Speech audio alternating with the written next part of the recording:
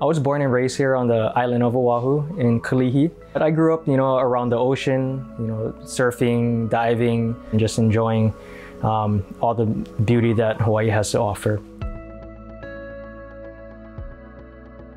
So I was a truck guy all my life. My first car was a Toyota 4Runner. We used it for all of our surfboards, all of our beach gear. It just felt like the right vehicle at the time.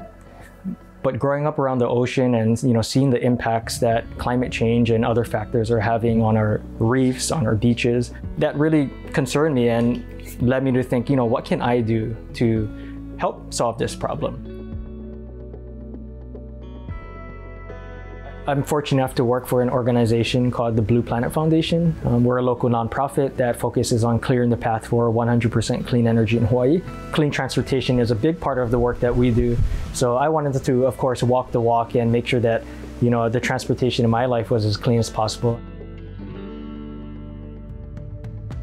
In January of 2020, as a New Year's resolution, I decided I'm going to switch to an electric vehicle. Almost an entire year passed, and at the very end of 2020, I went down to a number of dealerships. I was able to, test drive a few electric vehicles, and I decided to get the 2020 Kia Niro EV. I couldn't be happier. I love the car.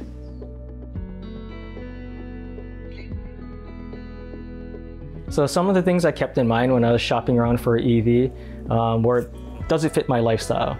Can this EV hold all my surfboards? Can I take it to the beach? Does it have enough range to get me up to the North Shore or to the east side or west side and back?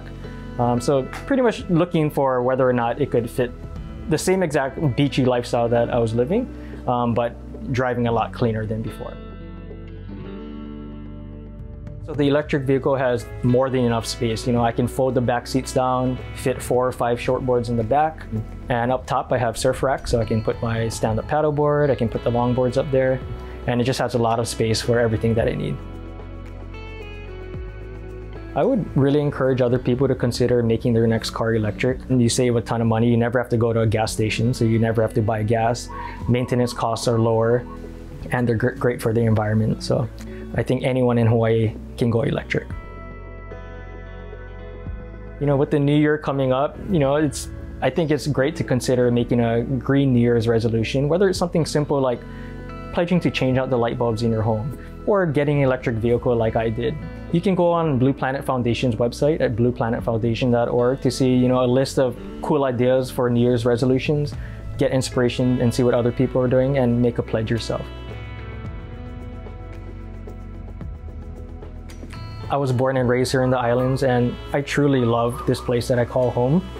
And I want to do anything that I can do to protect it and create a better future for our islands. I also want to have kids, and I want them to be able to experience the Hawaii that I experienced growing up. And so anything that I can do to contribute to create a cleaner future for our islands is just a privilege for me to be able to do that.